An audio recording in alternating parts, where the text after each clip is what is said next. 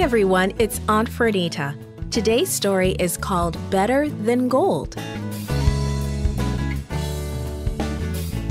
The memory verse is from John chapter 12, verse 21. It says, "We would like to see Jesus." Today's message is, when I help others, I show them Jesus. "Mom! Mom!" shouted Jamie. "This is a great game. We played it at school one day. Can we get it? Please?" Mother wanted to buy the game for Jamie, but other things came first. "I just don't think we can afford it right now." "I know you're disappointed, Jamie," added Mother. "But we have each other, and God has blessed us in many other ways as well." "That's okay," smiled Jamie. "I'm glad we have each other, and many other blessings from God. That's better than money." In today's story, Peter and John shared something better than money with a beggar. How do you think the beggar felt? The afternoon sun warmed them as they hurried through the streets toward the temple. It was almost time for the evening sacrifice. Peter and John approached the beautiful gate. They smiled at the man sitting at the gate. He sat with his twisted ankles bent underneath him. Day after day, helpful friends carried him to the same spot. There, he could beg for money from the worshippers. As Peter and John walked by, the man held out his hand. Perhaps these two smiling men would give him a little money. Suddenly, the Holy Spirit stirred Peter and John. They should do something. They stopped and turned to the beggar. "Look at us," Peter said. Hope began to rise within the beggar. The men were going to give him money. But Peter's next words dashed the hope completely. "I don't have any silver or gold," he said. The man looked wearily away. But Peter was not through talking. "I do have something else that I can give you," he continued.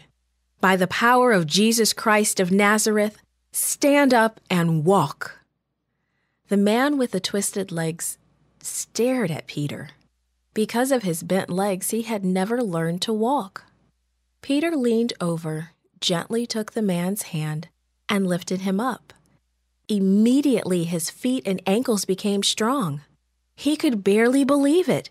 The beggar walked. He jumped some more, and he began to praise God loudly. His smile stretched from one ear to the other.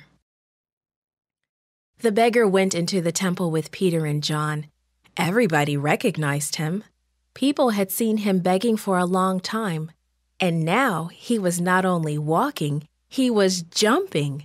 He followed Peter and John to Solomon's porch, a part of the temple. A crowd followed.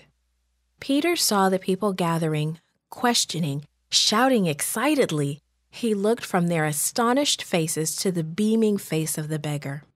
Peter chuckled to himself. He knew why the Holy Spirit had healed the crippled man. The Spirit wanted to give Peter another opportunity to talk about the Lord, and Peter took it. "Men of Israel," he began, "why are you so surprised? You are looking at us as if it were our own power that made this man walk. No, it was the power of Jesus that made this man well. You can see this man, and you know him. He was made completely well because of trust in Jesus." Peter told them that Jesus was the Messiah they had been waiting for. He told them they needed to follow Jesus and that he forgives sins. Many, many people believed. They believed because God had used Peter and John to heal the man. This podcast is read by Fernita Buddy for GraceLink.net. Created and produced by Falvo Fowler. Post-produced by Faith Toe at Studio El Piso. The theme music is by Clayton Kinney. For more information, please visit GraceLink.net.